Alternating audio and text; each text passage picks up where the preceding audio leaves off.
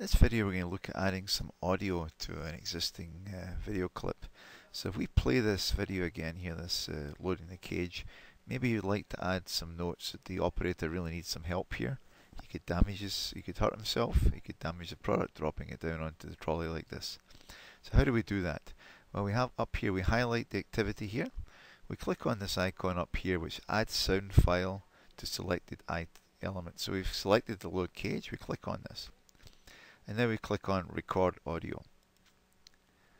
Please ask the supervisor to check that this operator has some help when he's doing this. He could hurt himself in doing this, and he could also damage the product dropping it down onto the table.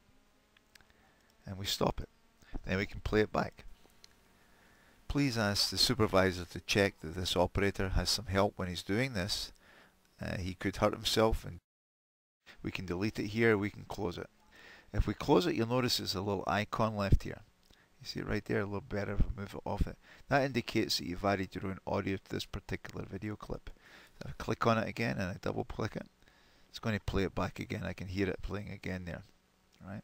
So it's playing it back and I'm also hearing the audio here. And these recordings will actually be moved around when you pass the clips into the preview and so forth. So they're carried with the product going forward here.